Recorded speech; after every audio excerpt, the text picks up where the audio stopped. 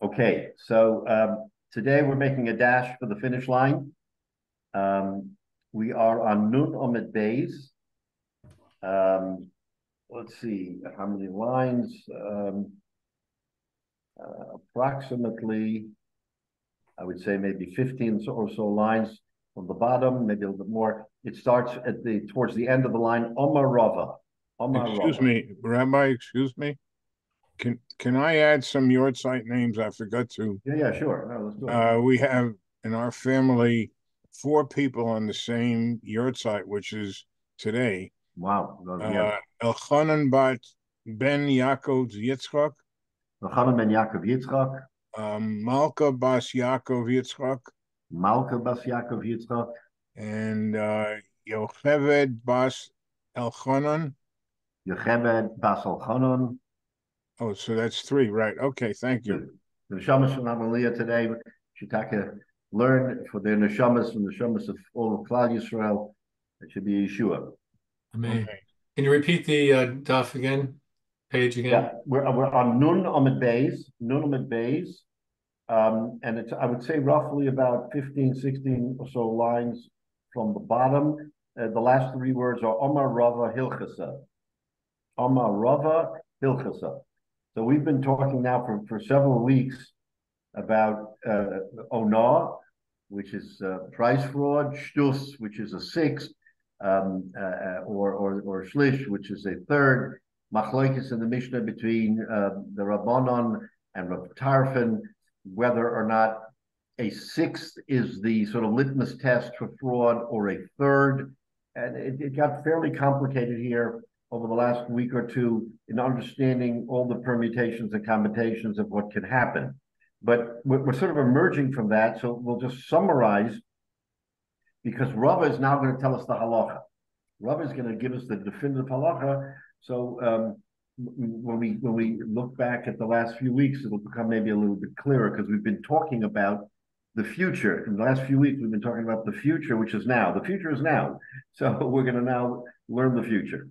Okay, so basically, we've come to the conclusion that in the machlokes between Rab Tarfon and the Chachamim, the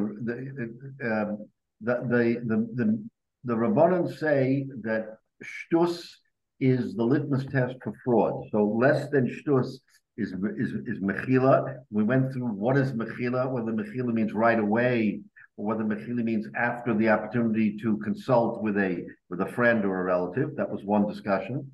Shtus itself, according to our Mishnah, is exactly 1/6.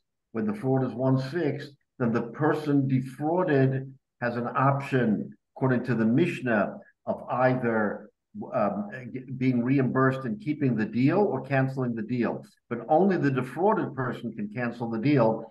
The non-frauded person, the person who actually committed the fraud, has no say in the matter. And then if it's a shtus of more than a sixth, more than 1/6 of the price, then it's open to either party to cancel. They don't have to cancel, but both parties have absolute right to cancel. And then the question will be, what's the economic circumstance? They'll only cancel if it makes sense, obviously, but they're given the opportunity to cancel, and that's the Iker Chiddush. That's according to our Mishnah. But I remember we made the point that our Mishnah does not follow the exact halacha, which we're going to talk about right now. Why? Because we said that the halacha says that with an exact shtus, you can't cancel, you can only reimburse. The Mishnah says you can do both, but that's not what the halacha is. So there is a sort of a nuanced position there between the Mishnah and what is actually the halacha of this. So that's kind of the overall picture of where we are. And then we also talked about the difference between whether or not you're a seller or a buyer, because we said that the whole Indian here, and again, this is all today's Gemara, but we had referenced all of this in advance, so now it'll come to pass that the discussion of whether or not the same rules apply to a buyer being defrauded or a seller being defrauded. So rather than my repeating it, let's just go into the Gemara, and we're going to see exactly what the Gemara says. And Rava now becomes the definitive source for the halacha. So let's start. Amar Rava. Says Rava, Hilchasa. This is the law. This is the halacha. Pachos mishtus nikna mekach. Less than 1/6 there's not even considered to be a fraud, and there is nothing to be reimbursed, and it happens right away. So that was our discussion the other week. Does it happen right away, or does it happen after consultation? Says Rava, it happens right away. That it's almost as if it's a non-starter. And what's interesting in the discussion of the Rishonim, although no one pushes this point, is that if a person deliberately overcharges by less than a sixth, Scott, then what is the halacha? So the Meforshim gleaned from this that if let's say I charge you a little bit over the right price, but certainly less than a shtus, that there is no discussion, no quibbling. I can do that. So a little bit of a on the edge, because if you're charging, you should charge what the right price is. Right. But since we're saying the halacha is that it's less than a sixth, we almost overlook the fact that it might be a little bit more than the price, but less than a sixth. Yeah, Menashe. So I can see some rationale for it. Number one is it could be that maybe even though it's nominally, the product is what it is, maybe you're known for giving a little extra service or whatever. So charging a little bit extra might be perfectly fine to the consumers. Right. The other thing, though, is the flip side is, let's say that's not the case. Let's say it's something that's, totally standardized and everybody sells it for $1 and you're selling it for $1.10. And there's really no good reason. The delivery is the same, the product is the same, everything. What's going to happen is over time, enough people are going to realize it, and the word will get around, and people are going to go to the other merchants instead. Exactly right. Right. So in other words, the marketplace will dictate whether or not that's an appropriate thing to do. And you're 100% right. Sooner or later, they may say, why should we pay even the extra couple of pennies? But then again, like you say, there's service, there's convenience. He's always there. We can rely on him. Somebody else, sometimes they're there, sometimes they're not there. This guy's there, thick or thin, rain or snow. And he may justify it by saying, look, I put myself out there for everybody and everybody's charging the same price, but I'm doing a little bit more than everybody else because everybody relies on me all the time, 24/7. But the bottom line is that there's no recourse. In other words, if he does it, there is no recourse because less than a sixth does not even a pause to consult. It's right away according to Rava. Right away, the halacha is that it is. Rabbi? Yeah. So if I'm the buyer, I'm automatically going to say it's more than a sixth that I was overcharged because I have no grounds if it's less than a sixth. So I can still say that it was more than a sixth that I was, or a sixth or more than a sixth that I was overcharged. And you said it's right away, but you still have to prove that that's the case. So right. So look, anybody can allege anything at any point in time. But like Menashe said, if it's pretty well known that this item is $1, I mean, it's known in the market. Everybody knows it's a dollar store. You go, you pay $1, you walk out. That's it. If that's what it is, the bags, dollar stores have become $1.25. It's more than a sixth. Exactly right. So they're already over a shtus.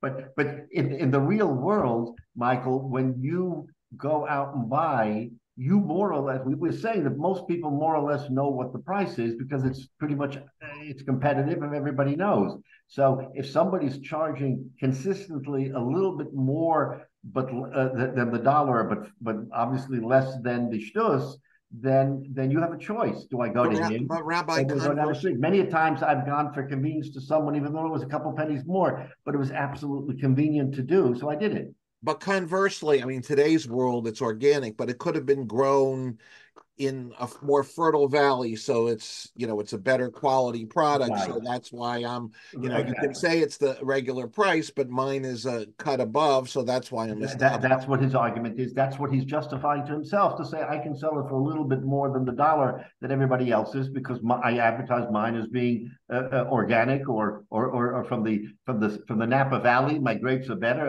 Who knows what? I don't know. But so that's why I don't understand how Rava can say, well, it's right away. Well, no, practically, it's never going to be right away, because from the halacha, the buyer in the case we're talking about is going to allege that it's more than a sixth or a sixth, and therefore it's got to be dealt with. No, what he's saying is that if the buyer complains that it's over, but less than a sixth, an end of story. It becomes a meaningless thing. If he says it's more, then you have an argument of is it really or not? He can always take it to Bezdin, but it'll be thrown out of Bezdin. It'll be thrown out of Bezdin. Right, I understand that. So that's why the buyer will never allege that. He will Right, he'll always never win allege that it's a sixth or more. He'll never win that, correct. So normally we're talking about where maybe the seller sold it and maybe he didn't realize that he was selling it for a little bit more. Say some of the Rishonim, he could originally intentionally know that it's more and still get away with it, because according to the halacha, less than a sixth is automatically wiped out and there is no discussion. So he can do it, up to a sixth. Let's say up to a sixth, but less than a sixth. And your point, Michael, if you'll hold on a little bit, we're going to see an interesting situation which touches, not exactly what you said, but it touches on what you said as to someone's intent. And we're going to talk about that in just a few minutes, a situation, something like that. But for our purposes now, if it's less than a six and it's acknowledged, everybody knows it's less than a six, but it's more than what would be the sort of the real objective price in the marketplace, there's no recourse. You immediately give up the right to complain, and the seller can take it. So that's scenario number one. Scenario number two, according to Rava, yoser, meaning more than shtus, bittul mekach, no questions. The mekach is void. Either party that can break the deal and walk away, but they don't have to. So if the parties come together and say, even though it's more than a shus, we still will want to go along with the deal, of course they can make the deal. No one's going to stop them. It's just that the door is open for either party, either the defrauded or the fraud. In other words, even the guy who does the fraud can be miyashev and say, forget about it, I don't want to make the deal. So, and that's definitive. So those two extremes are definitive. Now we go to the middle ground, which until now we've been sort of vacillating. And now Rava is going to give us the halacha shtus for an actual shtus. Kana umachsa ono. The sale is automatically valid. Not like the Mishnah says either or. The Rava says the sale is valid, but the person who's been defrauded can be toveya, he can claim his shtus. That's when it's exactly a shtus. So this is the definitive halacha that Rav is telling us, which we've been alluding to for these last few weeks, not like the Mishnah. Not like the Mishnah. The kaino machzor oino. That's now, what's the time frames involved? So he's just given us the definitive halacha. But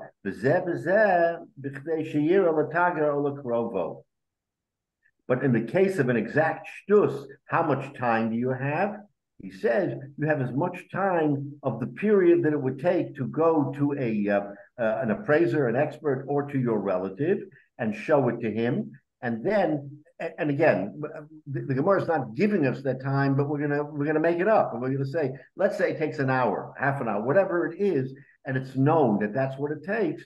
That's what you do. So in other words, you have a leeway, and let's say of a half hour, an hour, whatever it is, to come back. If you come back later than that time period, you have given up your right to the shtus, and you're locked in. You can't break the deal. So Rabbi, it puts the pressure on the defrauded party. Go ahead, yeah, Mike. During that half hour, does the seller have the right to sell those goods and No, substitute others? So he has to put them aside. Sale is in limbo until that period of time ends. And then remember, that deal is not going to be obviated. He can't go back and sell to somebody else. It's either going to be collected on the shtus or he'll forfeit the shtus. But the deal is the deal. According to Rava, he's made a deal. Now the question is, the guy's going to his appraiser and the appraiser says, you overpaid by your shtus. He says, I want my money back. So he goes back to the seller. I mean, they can quibble over it and everything, but at the end of the day, he's made his claim. And if you have to go to Bezdin, you go to Bezdin. Or if he says, okay, I'll give it to you, let's just go and get on with it, then at least we know where we stand. So Rava is giving us now the definitive halacha. Now, So not only is that the halacha, but there is a brisa to that effect. Says the Gemara, Tanya Kavosa de Rabba, we're going to bring a brisa to prove Rabba's point. Why? Because it says in the brisa, this is the language of the brisa. Oino pochos mishtus. If you have a fraud of less than a 6, nikde mekach, the sale is valid. Yeser al shtus, if it's more than a 6, then bottle mekach, then the mekach, the sale is obviated, it's voided. Shtus, if it's exact shtus, kono machsa, then if it's an exact amount, then it's kona, the deal is done, but he can claim it. Who is the author of that brisa? Divrei Rab Nosson. So in that brisa, there's a machlokes. It's actually a machlokes. And we'll see how it plays out. Divrei Rab Nosson, these are the words of Rab Nosson. Rabbi Yehuda HaNossi Omer, Rabbi Yehuda HaNossi says, and we touched on this the other week. What does he say? Yad mocher al ha'elyona. So he says Yad mocher, but he doesn't mean the Yad mocher. He means whoever's been defrauded, right? Then he is the sort of the instigator of this. He's the one who leads the claim. In other words, which in a sense is obvious, because if the seller is defrauded, then he's going to want to get his 6. If the buyer is defrauded, he's going to want to get his 6. But in the case, according to Rabbi Yehuda HaNossi, now Rabbi Yehuda HaNossi is who? The author of the Mishnah. What does the Mishnah say on shtus? Our Mishnah says on shtus, it's either or, right? So Rab Nosson, who was the first part of the brisa, he echoes the words of Rava that it's either less is nothing, more is void, and exact shtus is not void, but you get your money back. It's Rabbi Yehuda HaNossi, who was a giant. He was the Mesader of the Mishnah, and he came along and he said, no, that's not the case. In the halacha, again, according to our Mishnah, is that in the case of an exact shtus, you have a choice, right? You can either obviate the deal or just get your money back. That's Rabbi Yehuda HaNossi. So in Rabbi Yehuda HaNossi's position, it's Yodo al ha'elyona, who gets to make the choice of obviating the deal or just getting the money back. It's the person who was defrauded, the seller or the buyer. So now we understand that our Mishnah goes against the halacha, goes against what Rava is saying. The author of our Mishnah is Rabbi Yehuda HaNossi, right? Who's quoted in this brisa. And Rabbi Yehuda HaNossi says, I agree that less than a shtus, deal done.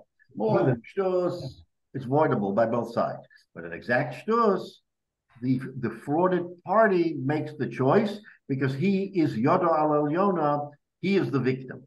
So now the machlokes is clearly in our mind that that brisa validates Rava's halacha, and Rabbi Yehuda HaNossi is the dissenting party.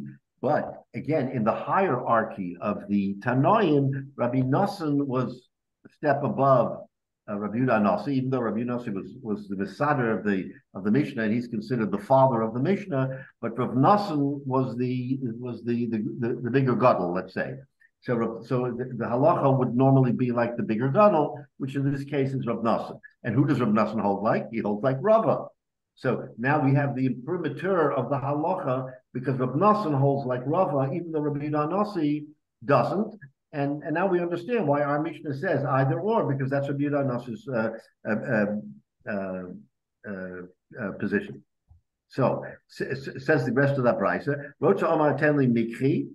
So according to Rabbi Yehuda HaNossi, you have a choice. You can give me my money back or just give me the differential, right? And what's the time limit? So he says zev, both shtus and more than a shtus and more than a shtus. The time limit is b'chtei sheyaro tager olakrovo. It's as much time as you need to go to your relative, whoever it happens to be, or to the expert, the appraiser. So that's Rabbi Yehuda HaNossi's position. It's different from Rav Nosson, and he adds that caveat that it's Yodo al Elyona, which means it's either party has the choice of either obviating or just getting the Eino. And that's how we leave. That's how we leave it. That's now we understand fully the Mishnah's position, Rabbi Nasi in the Brisa, or Rava's position, which is endorsed by Rav Nosson. And the halacha is like Rava because Rav Nosson, that's Rav Nosson's position. So then, if you had a unscrupulous seller who knew these rules, it would be to his benefit to say, and let's say he consistently charges it's $1 and he charges $1.25, 25% over, knowing that a lot of people aren't going to know the real prices and they'll get away with it. And somebody comes in and starts questioning and saying, "Oh, $1.25, like, oh my goodness, wait a minute, isn't that more than a sixth? We've got a problem here." As soon as he gets a hint of it, he should start like discounting it to $1.15, just under a sixth, because then he can he can make that amount of money. Whereas if I understand this correctly, I might not. If it goes to the real consultation and the guy comes back, the guy can say, "I want it, but for $1." Right. So you're absolutely right. And what this gives rise to, unfortunately, there are unscrupulous, let's say, sellers. I mean, we'll go from that position. There are unscrupulous sellers, and they'll test the marketplace. They'll see what they can get away with. And then when they can't get away with it, then they'll start negotiating, manipulating, and going back and forth. And unfortunately, that position has survived the test of time, because from the very beginning of time till today, that's the game between buyers and sellers always, is to sort of come to a common price. And what's very interesting is that this whole art of negotiation, which allegedly maybe came out of the Middle East, I don't know that that's really where it actually came out of, but this what we call the haggling of price. Oh yeah, the market-based price. That's really an offshoot of what we're talking about in the Gemara, which you just pointed out, Menashe, is that sellers will inevitably test the market. And if they find an unknowing or an innocent, naive buyer, they'll get away with something that they shouldn't. Now, you'll be down the cop's course that they didn't know the right price, so they pricked the price out of the air, and it was the wrong price. So now you come back. Okay, I'm sorry. I'm willing to give you the right price. I didn't know. But that's all within the within the four corners of the deal. And we're going to see a very interesting case in a minute, which I mentioned to Michael, that we're going to talk about, where this game is played out very clearly between the buyer and the seller. So let's. Can I just make one comment? It reminds me when my first job was in New York, and I had to buy a bed for the apartment I was renting, and I went to furniture companies on the Lower East Side, and this is what's going to happen. You went back and forth and haggled with them, and then you ended up with your price. And then I called the other guy back, and he said, "That guy can't, hold on a second, he can't be charging you that price."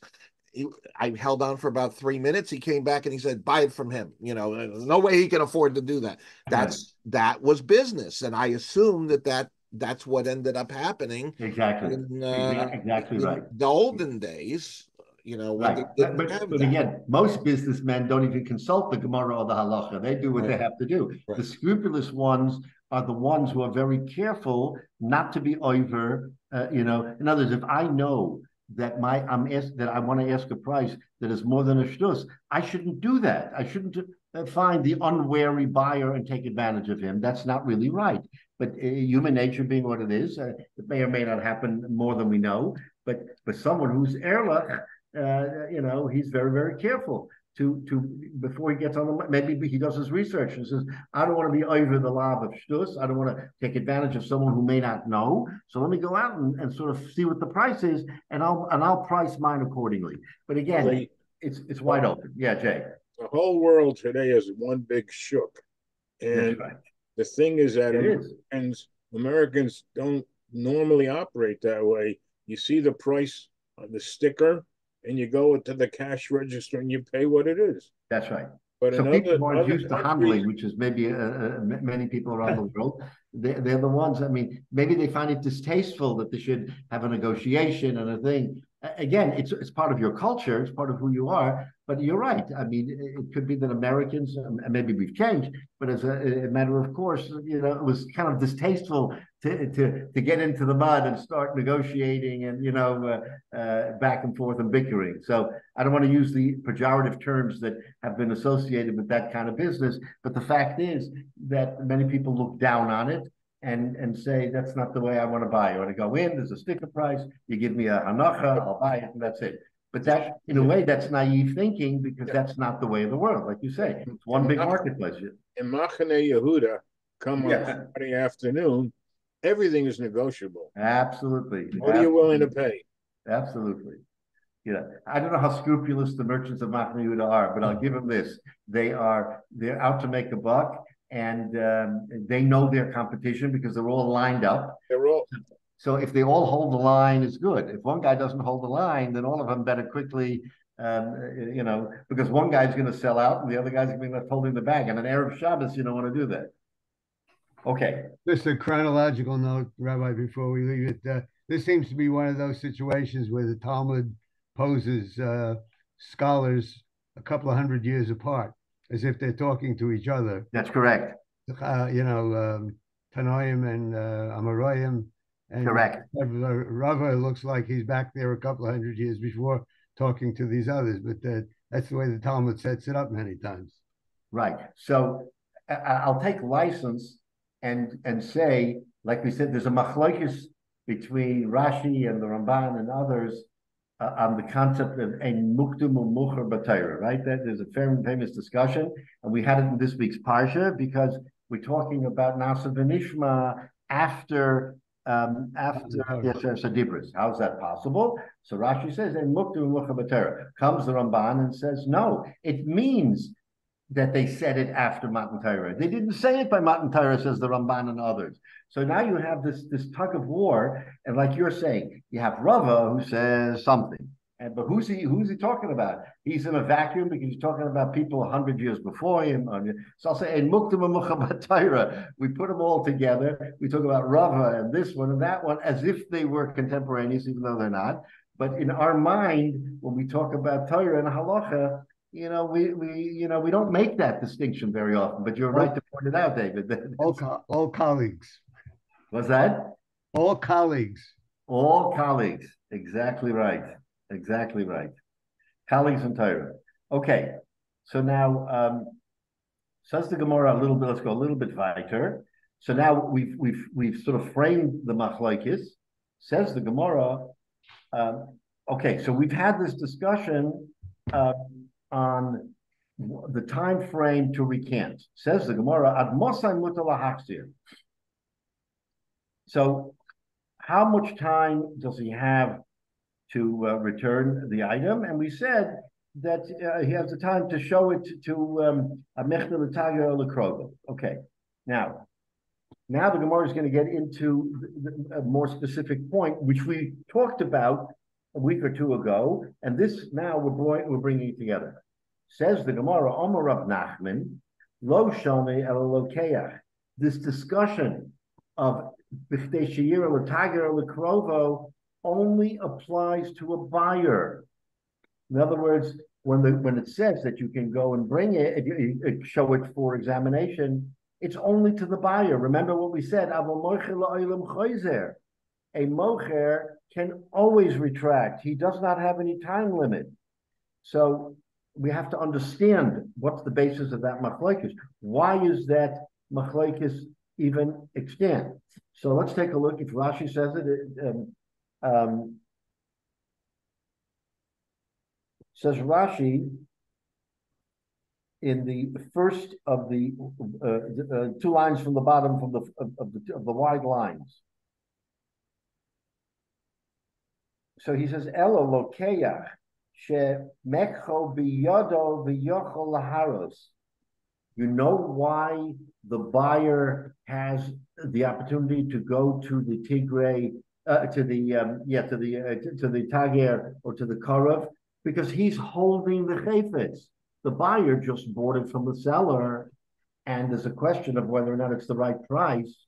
So it's natural for him to go to someone to show it. Mocher, however, the mocher she'ein biyodo malaharos, the limlo, he gave it up, right? He sold it. He doesn't have a possession. Eina makir ba'inoso achiyira talos acheres kidemusa nimkeres bedamim yikarim. How will he know whether he committed price fraud, whether he sold it too little, too much? How will he know? Only when he goes back into the marketplace. Now, we're not talking about sellers who are experts and they know the marketplace before they go into the marketplace. We're talking about a seller who goes into the marketplace. He charges a certain amount, more or less what he thinks is the right price, and then the buyer gets it. Now, the question is, okay, did he do right? Says the Gemara, he has an unlimited amount of time in this scenario to undo the purchase and say, mistake, it's fraud. In other words, fraud. Okay, it's a mistake, and I want to open up the deal again to either the shtus or more than the shtus. But why? Rashi says because he has no merchandise to go to the tager. He can't go to an appraiser or to his friend and said, did I sell this for the right price? Because he doesn't have it. The buyer has it. That's why the Gemara says the buyer has until Tagre or until a Chaver, because he has the opportunity of walking over. We're going to give him half an hour, fine. The seller has nothing to show anybody. When is he going to know if he made a big mistake? Only when he goes into the marketplace and he sees the other guys selling the product and say, wait a minute, these guys are selling it for this dollar. I made a total mistake. I am way, way too low. So that's the first time, says Rashi, right? Achiyira talos acheres, bottom line, until he sees another talos kidemusa nimkeres bedamim yikarim, until he sees that same object sold for more money. Says Rashi. Therefore, the Gemara says he can always chayzer im lo niskaymu talos bentayim. Oh, but there's one caveat. The caveat is that if the price of the talesim went up from the time of his sale until he went into the marketplace, and now he sees, oh my gosh, these talesim are much more expensive. No, you can't go back and undo the deal if it increased in price after you made the sale, and now you want to take advantage of the price increase. That says you're not allowed to do. So the door is open for you to check the price of your competition even after the sale, and then come back to the buyer and say, I'm exercising my right, and I want to, whether it's a shtus or more than a shtus, depending on whether you hold like Rava. Let's say, halacha, I want to undo the deal, or I want my six back. So that's why the Gemara says there's a difference in how we look at it from the buyer standpoint, because he has the item, or the seller standpoint, because he no longer has the item and he has to sort of go out into the marketplace. So that's how the Gemara explains what we had been saying in the last few weeks, that when the Mishnah says that that it goes to the Tager or to the Chaver, it's only for the Lokeya, for the buyer. But for the seller, it's La'olam, it is, he can always retract. Rabbi, that troubles me a lot, because when you say always can retract, a sale's made. Are you saying that if a guy goes and says after the sale is completed that, I checked this out, the buyer says, I checked this out, and really it's more than a shtus higher than I should have paid. Can the seller at that point in time retract the deal? Yes. Are you saying that he has unlimited ability to retract that deal? That's what the Gemara is saying, yes. So I don't have to abide by anything. If the buyer objects, I don't have to abide by anything. I can pull it out of it whenever I want. If you're going to give me a hard time, you either buy it for what I say, or I'm not going to include the deal. I thought it was locked once, based on the circumstances. If the buyer is objecting, he has that limited window of going to a tager or to a chaver, because he has the ability to take the item and immediately show it to other people, says Rashi explained in the Gemara. And because he can do that, we don't give him an open window. But wait a minute. On the other hand, has now relinquished the item to the buyer. He no longer has it. But wait a minute. If the buyer says, I am not sure about this, you said at any point, and if I miss... No, not the buyer. No. Let me make clear. I'm talking about the seller. The seller, at correct. Any point. So if the buyer starts objecting, what you're implying is the seller can pull the deal, even if the buyer objects, even if it's over, he can say, look, we don't have a deal, so forget about it. Is that what you're saying? Right. So if the seller has verified through outside sources a day, 2 days later, whatever it is, and said, goes back to the buyer. Remember, we're talking about they live in the same village, they know each other. As he goes back to Yankel and says, Yankel, I sold you this item yesterday. It's a mistake. Mekach tos, I have to retract, or you have to give me the difference of a shtus because I made a terrible mistake. And the halacha sides with me, the seller, that since I didn't have the item with me, and I really was foolish because I sold it way below what it should have been, so you have to reimburse me, or I have a right. In other words, if it's exactly a sixth, he can't undo the deal. He has to take Yankel to the Bezdin, and he has to say to the Bezdin, this is what happened. There is a shtus involved. I want to collect my shtus. I want the Bezdin to support me and paskin that I can get my shtus. If it's more than a shtus, he absolutely goes to Yankel and says, Yankel, either we redo the deal or give it to me back because I made a terrible mistake. I'm going to sell it to Baruch for the right price if you don't give me my the price I'm asking. But if the buyer says, I'm gonna call an expert. Right. I'm going to go see an expert. I'll get back to you in a half an hour. Right. Does the seller have a right to say at that point, the deal's off because you're not agreeing to it? The deal's off. I'm not selling. No, absolutely not. Because I heard you say the seller has the ability at any point in time to pull the deal. Yeah. So in your first example, he has to give the buyer the window of a half an hour to get an appraisal from a friend or from a thing, right? He has to give him that window of a half an hour. That's what he wants. Number one. Number two, under what circumstance would the seller say, I retract? Because I don't want to deal with the machlokas. No. The only window he has is if he has some basis to say, I sold it improperly. Okay. He can't say, I don't like your shirt, I want to undo the deal. He has to say, I made a bad mistake, and here's the proof. And so he has to have evidence that it is correct.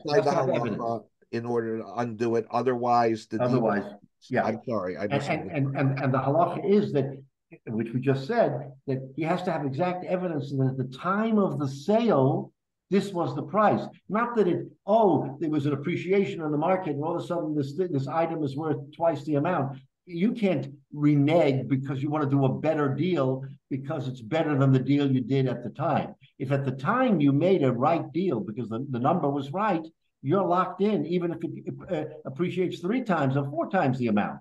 That you can't do. Here's what I don't understand about the seller's supposed to know the market. The buyer is buying for his needs. The seller's supposed to know the market. Yes. So what I don't understand is if the seller did not do his due diligence in finding out what the price was, the price had increased, by 20% across the board, and he didn't do his due diligence, why does he have the right to undo that? That was his decision. And because the market changed that very day, you're putting the buyer in an unfortunate position. The seller's supposed to know his business. Well, you make a valid point, and objectively, that should be a very definitive argument. The problem with that is that Chazal, or the Amoraim, the Tanoim, when they were going through sort of the etiquette of business, they didn't want to just dump on the seller and say the seller's got to be the one who knows everything, and therefore he sells it at his own risk because he should know. That's what you're saying, and l'chayra, that makes sense. The seller's the one who is bringing the item to market. He should be the one who is who's making the price, and he should bear the consequences of his pricing. The Gemara doesn't say that, though. The Gemara says that we have Rahmanas on the seller too. The seller at times could be just a simple fellow who's in business, doesn't have sophistication, and he says, okay, I'm going to sell it at this number, and he's naive. So we're protecting him against himself for his own naivete. Now, the Gemara is going to make a distinction in a minute because you're going to see a distinction between different types of sellers. But we're talking about a commercial seller who wants to sell an item in the marketplace, hasn't done his homework, doesn't know from his due diligence what the price should be, but I think this is the right price, and he goes out. And probably in most small villages, that's the way things were done. How many times did someone sell a cow or a lamb or a plow? I mean, those weren't items that were flying off the shelf. So he approximated what the cost should be. He made a bad mistake. We're not going to penalize him. We're going to say, you made a bad mistake. We're going to cover you. And again, it's fair to the buyer because the buyer got a windfall. If he bought something at such a low price that it was a windfall, then we're going to say, worse off if we change it and give the seller a break because that's the real price. So it's not as if you're overpaying now. You're paying what you should have paid at the beginning, but the seller didn't know. Yeah. Okay. So this is the rationale. Rashi is giving us the rationale between the buyer and the seller, and as to what it is. Now, we have an interesting here Gemara weiter. So now, okay, so Rav Nachman makes this chiluk between the buyer and the seller. Name a Messiah. We're going to bring a Mishnah or Brisa to prove Rav Nachman's point. How? Our Mishnah says, this is very interesting. What does our Mishnah say? That in the beginning, the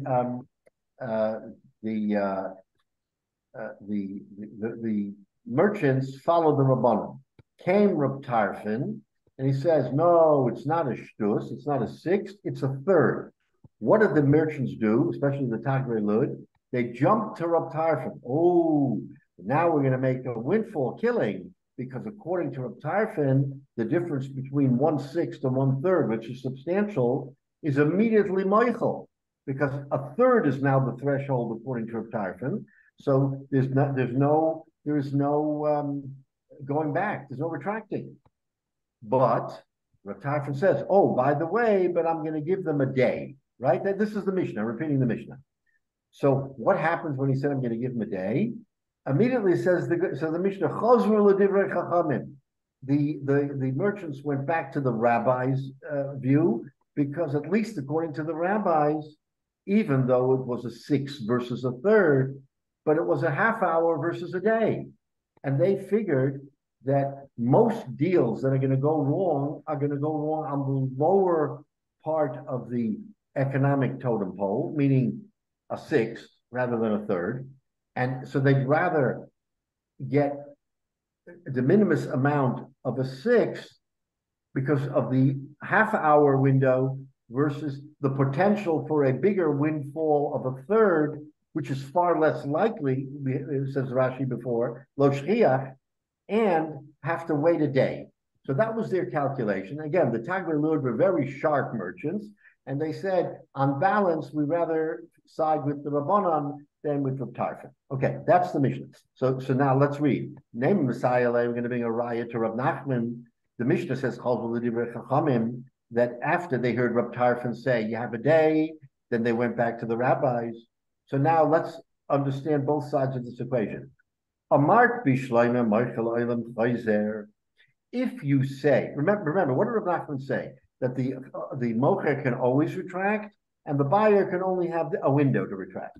Now, if you're going to say that the mocher can always retract, no time limit, if you're going to say that, then now we're on Nun Aleph Amud Aleph. Mishum Hachi Chazri. That's why the Tagrei Lud went back to the rabbis, because of that window of a day that Reb Tarfon gave them, which they didn't like, because why should he give them all that amount of time? So says the Gemara, that makes sense if you say that the mocher can always retract, but it's the buyer who can't retract, and now the buyer has a smaller window to retract. Now we understand why the Tagrei Lud went back to the rabbis. Elai amrit, but if you say mocher nami kalokeach dami, that the mocher is like the lokeach, just like the lokeach has a window of a half an hour, the mocher has a window of a half an hour. If you're going to say that, remember, we're trying to bring a riot. But if you're going to say that the mocher and the lokeach are the same, my nafkila mina. What is now the difference between to the Tagrei Lud? What does it matter? Why did they leave Reb Tarfon? Just like the rabbis made a takana for the Lakeach, that he has a window. They made the same extension to the mocher, meaning what? That they allowed him the same time frame. If it's the same time frame, then why did they abandon Reb Tarfon and go to the rabbis? There's no difference between the mocher and the Lakeach. The only reason to abandon is if they have it better. They, meaning the sellers, who are the Tagrei Lud, if they have it better because they have forever to retract. It's only the buyer who is squeezed. Then, okay, now they went back to the rabbis because it's better for them with the rabbis who say a half hour and not a whole day. But if you're going to say that the mocher and the lokeach both have a half an hour, I mean, that they're equal in every respect, then you might as well stick with Reb Tarfon, because now you have a bigger window of collecting between a sixth and a third, because the amount of time to retract is the same for both. It doesn't matter. It doesn't matter whether you're holding like Reb Tarfon or the rabbis, they will all say the same thing. So now let's go with the better deal. The better potential deal is Reb Tarfon, because he says a third, which means that between a sixth and a third, you can be Michael. So Elamai, because we don't say that, this is the raya. It's sort of like we're backing into the raya. We're backing into the raya because if they were actually equal, then it would not make sense to say chazru l'Rabbanan. The only way it says chazru l'divrei chachamim is if you hold that the moicher has forever, then it's to the moicher's advantage to swing to the Tagrei Lud or the moicherim. It's to their advantage to go after the rabbis, because after the Rabbanan, that's that small window, and then they will make their deal. So says the Gemara, that's why we have a proof that it has to be that the moicher has an unlimited amount of time, the lokeach doesn't, which is why the Tagrei Lud, when they heard Reb Tarfon say, we're going to give him a day, they said, no way, we rather go with the rabbis and limit our profit to a shtus, not a third, but at least have the greater likelihood of collecting because it's only a half an hour rather than a whole day. So now that was the Gemara's raya that so let's look at Rashi. Mishum Hachi Chazri, the top Rashi Anun Aleph Amid Aleph. Mishum Hachi Chazri, Shem Hayu Moichrin. They were the sellers. Ve'enin nehenen b'hachavas man hachazara. Reb Tarfon. They did not benefit from the expanded amount of time that Reb Tarfon gave them. Because even according to the rabbis, you're always able to chayzer. So why did they go back? It must be Amai Chazri, the Didei Nami Mahani Harchavas Man Hachazara, Ito Eina Nahadra Bahu. So it must be that the moicher has an unlimited amount of time. So the Tagrei Lud said, okay, our interest is protected. So now, where are we better off? Waiting a day according to Reb Tarfon, or waiting a half an hour or thereabouts according to the rabbis? We're better off with Chazru Rabbanan to go back to the rabbi shita, and again, the windfall might be less because it's only a sixth rather than a third, but it's more likely to happen because again, they say that the deals that are more likely to fall into this sphere are the smaller deals, the ones that require a shtus for ribis, for oino, and not those that require a third. Because the idea is that the bigger the price amount, the greater the sophistication. Whether that's true or not is a question. Again, Michael, you may think about that. But in other words, once you get into the bigger realm, according to Reb Tarfon, maybe the buyers and sellers are a little bit more sophisticated because a third is a fairly substantial amount of money. So they may not relinquish that, and therefore giving them a day is basically tantamount to saying they're going to undo the deal because they're going to inquire and they're not going to be limited to just a half an hour. So, excuse me, Rabbi. So that's the Gemara's proof that it has to be the moicher is unlimited amount of time and the buyer is not. Now, is this how it turned out practically? yes, Which yeah, way and did that's it live what that way? That's how it turned out practically. Is that most of the transactions at the time of the Gemara here that we're talking about are the transactions between buyers and sellers, not sophisticated transactions that we think of the global network. You're talking about Yankel and Baruch. They live in a town. They're not connected to the greater world. They don't know what's going on in the next town 5 miles away. They just deal with their balabatim where they are, and it's totally a local economy. So in a local economy, we say that the buyer has the advantage because he has the chayfetz and he can go around to several people asking, "Is this a good deal? Did I make a mistake?"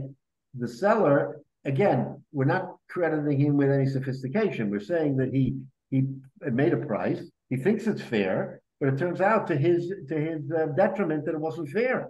And if it wasn't fair, then the Chachamim and the rabbis say we shouldn't penalize him just because he made a mistake and he didn't know what the right number was. So we give him the right to retract. He gets the longer time period to make sure his price is not over the top. But Rabbi, pragmatically, how long is forever? I mean, that's a very good question, Michael. What is forever? Is forever and ever and ever? Because by the time he wakes up and finds out the right price, he could have consumed the item already, right? If it was a fungible item. Exactly. So you could go back to him afterward, and you didn't record all those. Right. So this becomes a complicated. Yes, you're 100% right. And so there's different interpretations of what la'ila means, whether it means 30 days, or because you're right. If it's a fungible item, a bushel of oranges, he ate the oranges, he paid the money. What's he going to do? He doesn't have an orchard. How is he going to return the oranges? Right. So by that time he spent the money, he doesn't have it. So and Rabbi, there's other practical considerations. Somebody might have come in and bought 3 bushels instead of 1 bushel. So he asked for a price concession, and the seller comes back and says, well, I'm going to give him a price concession. And he realizes, well, because most people don't buy 3 bushels at a time, but he has, a large extended family. And then he said, well, I gave you too big a discount. I mean, this can go on forever. Except that, Michael, the circumstances that we're talking about have to be the exact circumstances of the deal. In other words, if he makes a deal later and it's for 3 versus 1 or something else, you can't equate that and say, oh, I made a mistake because I sold him 3 bushels at this number and I sold you 1. It has to be identical facts. In other words, no, but I'm saying he sold 3 bushels to this guy, and usually he sells 1 bushel. So he said, because of volume and I'm getting rid of my merchandise, I'm going to give you a 20% discount. Right. And then he said, well, that was too much afterward, and it was more than a shtus. So yeah, but that can't factor into this equation. In other words, if it isn't on all fours, if it isn't an exact replica of the deal that we are talking about, then you can't make a comparison and say, oh, I made a mistake here, you have to reimburse me because I made this mistake because of what I sold to Yankel at 1 bushel. So the Gemara, everybody says, unfortunately, clearly that the deals have to be lined up exactly the same. But as to the question of how much is a thing, there is a general consensus. And again, I haven't seen where it's actually la'olam meaning la'olam vo'ed, that it means 30 days. So la'olam 30 days is a pretty long amount of time to say that he has that amount of time. I'll look at it further for next week, but I don't believe I saw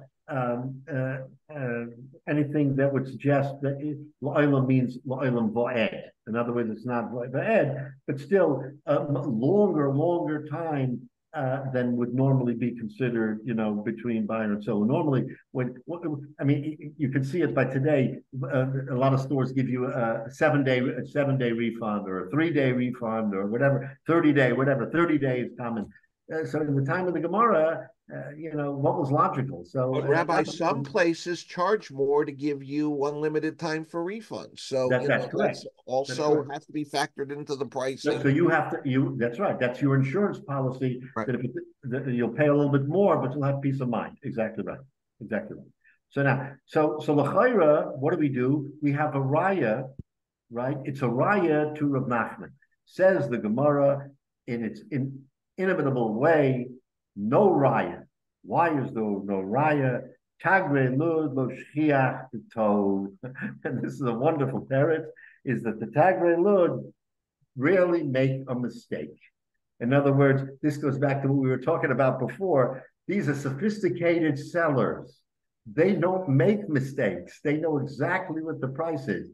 So if they charged a price, you can't come back later and say, oh, they made a mistake. No, there's no mistakes here. But if you say that there's no mistakes, then the whole inyan of unlimited amount of time falls away. You know why there's an unlimited amount of time? Because the Tagre Lud never make mistakes. That's why. But in any other case, so this is an interesting way of the Gemara answering the question, is that the Tagre Lud are different. Okay.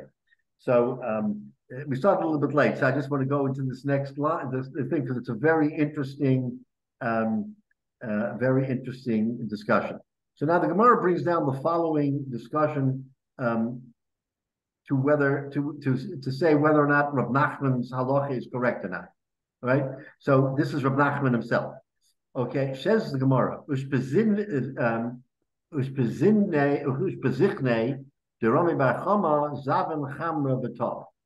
so I have to look up the word. He said it means the balabos, the landlord where Rami Bar Chama lived. He was a seller of wine. Zavan Chamra, he's a wine seller. Vitor, and he made a mistake and he charged too little for the wine. Ashkechei Dahava Oziv. So Rami Bar Chama came to him and he saw that he was sad, he was upset.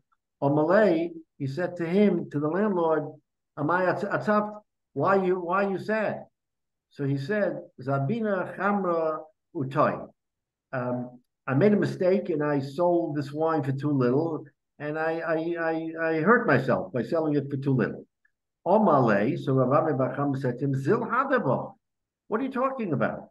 Go back and undo the deal. So Rabbi Bacham is telling the guy, don't worry about it, just undo the deal. Amalei, Hashali Yosef Bechdesha Arlatago Lakrovai. The landlord was a Talmud Chacham, and he said to Rabbi Bacham, but wait a minute, more time has passed for me to go and consult with somebody, my friend or somebody else. How can you tell me to go and do the deal? I already missed my window. My window was to go to an expert, right? So that's what he said to him. So okay, right. So it says, so Shadra Lekamed Rav Nachman. So he said, okay, fine, let's go to Rav Nachman. So Rami Bar Chama took him to Rav Nachman. And what did Rav Nachman say? Omalei lo shanu ela lokeach.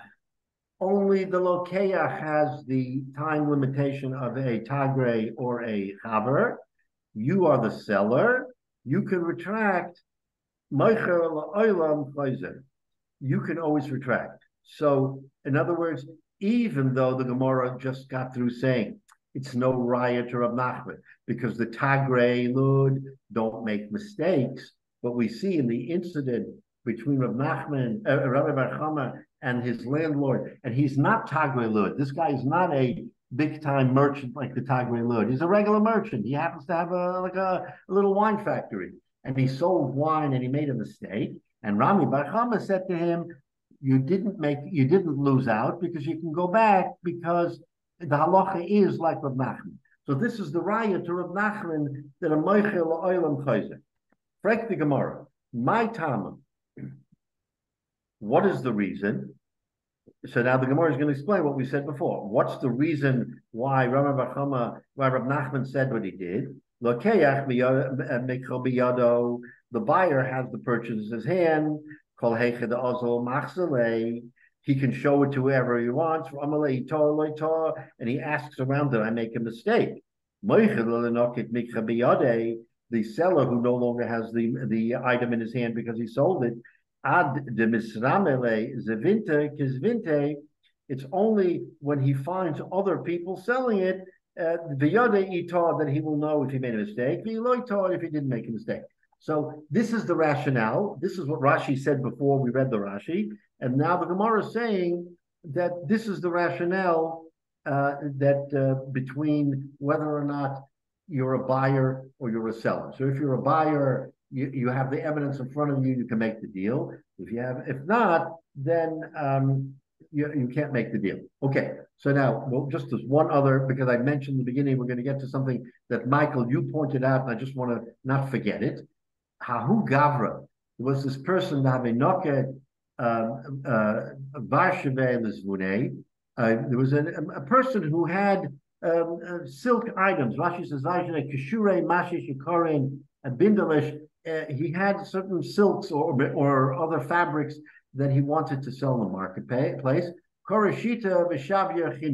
So now here's what he did. Okay, so let's pay attention. He said, I'm selling it for 6 zuz, but he knew it was 5. He knew it was 5, but he sold it for 6. So right away you have shtus. Right away you have a 6. But he knew that if someone came to negotiate and said, I'll give you 5.5, right? Then Chazer Shakel, then he would take it. He'd take it. Why? Because he knew it was worth 5. And he's asking for 6, which is a shtus, but he would take 5.5. Now, here's the story. Osahu Gavra v'Amar. There was a buyer who was a pretty smart guy, and he came to the fellow and he says, I know that this item is 5 shekel, and I know he's selling it for 6 shekel. If I will give him 5.5, have a mechila. According to Rava, it's absolute mechila, and you can't retract. Eteleshita, I'll give him his price. I'll give him the entire 6 shekel. Why? Because then the Isabah Ladina, and I'm going to take him to Bezdin. Because then I'll get away with it, and I'll only have to pay 5 instead of 5.5, because the Bezdin's going to give me the shekel back, because he's going to have, right? Exactly. So the buyer was a smart guy, and he says, why should I negotiate and pay 5.5? Let me pay 6. I overpaid by a shtus. Rava says I get my shekel back. I'll go to Bezdin, I'll get my shekel back. End of story. So the seller wanted to outsmart the buyer outsmarted the seller. Says the Gemara. Also, the Kamei de Rava. Listen to this. They came before Rava who said this halacha, because he's the mom. So he says, now, so here is the chilik. Lo shana amalei. So he said, Lo shana ela b'lokeach menatagor. The only time Rava's halacha is valid is if you go to the marketplace and you're dealing with a commercial seller, somebody who's in the marketplace to sell. That's fine. Avo b'lokeach me balabayis. But if you're buying from a balabayis, meaning he's not a commercial seller, he happens to have a couple of shmatas, he has a silk, he has this. Oh, fine, I'm going to sell it. When you're dealing with an unsophisticated seller, meaning a balabayis, then all bets are off. You can't then go back and take him to Bezdin. Why? Why is this? Because he's making a distinction that a person, and we'll stop here, but we'll see further in the Gemara. What's the point? The point is that a person who is not a commercial seller sells it on emotion. He sells it, let's say, oh, I have a yard sale. We go by these places, they have yard sales. What are they, commercial sellers? They bring out all their stuff from the basement. They put it on the lawn. Everybody comes over. They pick over. Oh, I like this. I like that. I'll pay you this. I'll pay you that. Oh, sure. So what does the guy do? He always charges more, the balabais. He says, oh, this is a great item. It's worth 6 shekel. Nah, I'm going to give it. I'll give you 5.5 shekel for it. So you're dealing with the totally unsophisticated buyer and seller. Says Rava, my halacha doesn't apply. My halacha applies to sophisticated buyers and sellers. Therefore, if you're going to pay 5.5, yes, you're going to be Michael, and it's all over. So, but Rabbi, these are sophisticated buyers and sellers, even though they're not in a commercial business. Well, so again, why did they get exonerated? Michael, transport yourself to the second century and ask yourself how many sophisticated buyers and sellers were there. Everybody was buying. I was buying your broken down ox cart, and you were buying my lame cow. I mean, come on, everybody was just. So if you have a Tagre Lud, really, you have sophisticated sellers. That's a whole different ballgame, says Rava. But if you're buying between me and you, just friend to friend, then we don't. We look at it differently. It's a different mahala. I understand it's not quite. But they're manipulating this. I mean, the seller knew exactly what he was doing. The buyer knew exactly what he was doing. So under that precept, you're saying, they're trying to undermine the halacha in terms of what they're trying to do, and you're going to let him get away with it. So I think what we have to say is, even though we have definitive halacha from Rava, we have to put an asterisk next to his halacha and say, Rava, your halacha applies in the real world with real buyers, real sellers, in the marketplace, But between Adam Lechavero, and maybe 50% of deals are Adam Lechavero, we don't know. I mean, maybe it was less, maybe it was more. Ben Adam and Chavera, just between you and me, it's not the formal halachas of the Tagre Lud. But Rabbi, does that mean you have no recourse? You have no recourse? You have no recourse. You have no recourse. So stuff that's being sold in basements today all over the Jewish world. Yeah. They don't qualify as a marketplace. Well, again, we're talking about a whole different set of rules. And I would say, given today, it's all the global marketplace. I have to imagine that it's very rare. You know where it might not be? When you go to the backwater, even in Eretz Yisrael, I will say, you go to certain places, and I don't want to identify one place less than the other, but there are certain places where people will still be, Beinia Bencha. We're not out there, selling it on Rehov Yafo or Rehov Ben Yehuda. We're back on Rehov, I don't know, Yirmiyah or Yaino, whatever, in the back room, and we're going to sell. But the point is that he wants to make a distinction, especially in those times. And again, we have to extrapolate today. Today the global marketplace is your basement. But truly, you go to these garage sales, right? And you happen to see one, and you stop, and you see, oh, I like that item, and then it's basically buyer beware. The seller isn't. You pay. Give me $6 for this, okay? So, and it's going to wind up being, oh, it should have been 4 or 5 or whatever. Or something is so broken. We're going to be hard pressed to say that there was oinah here, because it was not done in the marketplace the way the Gemara contemplates buyer and seller. That's the only thing we can say, is that when it becomes as informal as, yeah, you want to give me this? No, I want another 50 cents more. We're not talking about what is the real buying and selling, but you have to be careful. The truth of the matter is, you do have to be careful, because things like ribbis can happen accidentally, even if you don't realize it. So if ribbis can happen that way, then maybe onor can happen accidentally. And so let's put it this way: if someone sold an item in the garage sale, and it turned out that he really sold an heirloom, and then he realized it, and he went to Bezdin, I think the Bezdin might side with him and say that there was onor here, even unwittingly, and we're going to give you a break. I don't know, but it could be that the Bezdin will give him the break, because, again, we're talking about a big, who prices things for a garage sale? You don't know. My shmata could be worth, right? A person goes to a pawnbroker. Pawnbrokers are sophisticated. They're the Tagre Lud of our time. But so they'll give you a price. They clearly are buying it for shtus, for oinah. I mean, they're not giving you anything near what it's worth. So if you're a Jewish pawnbroker and you're buying this stuff all day long, I don't know. Al pi halacha, you may be violating onah in every transaction. I mean, again, to be serious, if you're in that business, you have to be very, very careful. Al pi halacha, you may be violating every time you do a transaction, which is an interesting concept. I don't know how many, if the Jewish pawnbroker, but that's what people do. People buy and sell goods and jewelry and all this other stuff.